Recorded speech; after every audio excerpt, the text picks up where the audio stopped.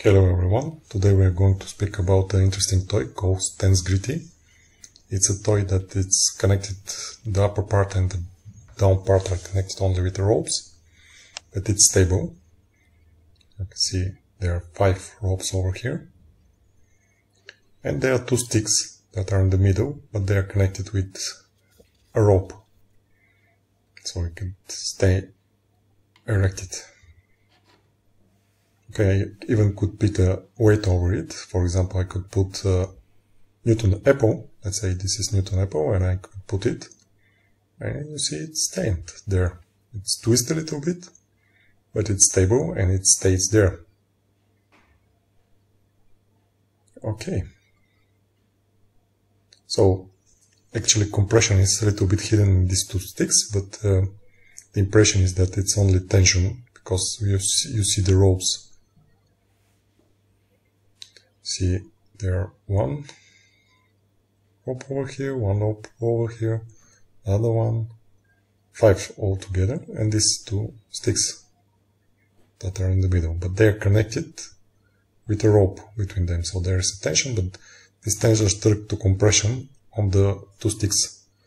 So it's not only tension, but it's a combination of tension and compression. That's why it stands upright. You can turn it around, it's the same.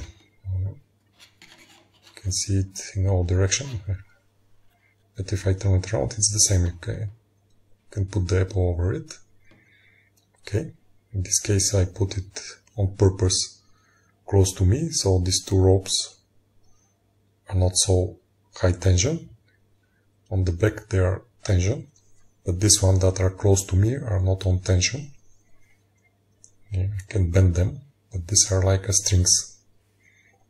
This one in the middle is like a string always.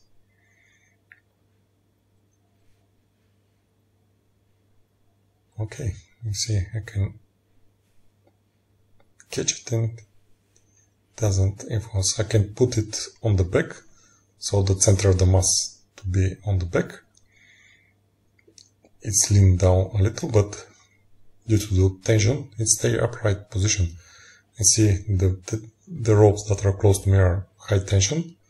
The ropes that are far away from me are low tension.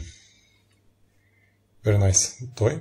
I'll put the link if you want to bought it. I bought it from Amazon for a few bucks. So, nice toy. I recommend it. Okay, if you like the video, you can subscribe to the channel to see more videos like this one, for science and physics in particular, and you can give a thumb up. So don't forget to give a thumb up. And that's it. Thank you for the attention. Bye.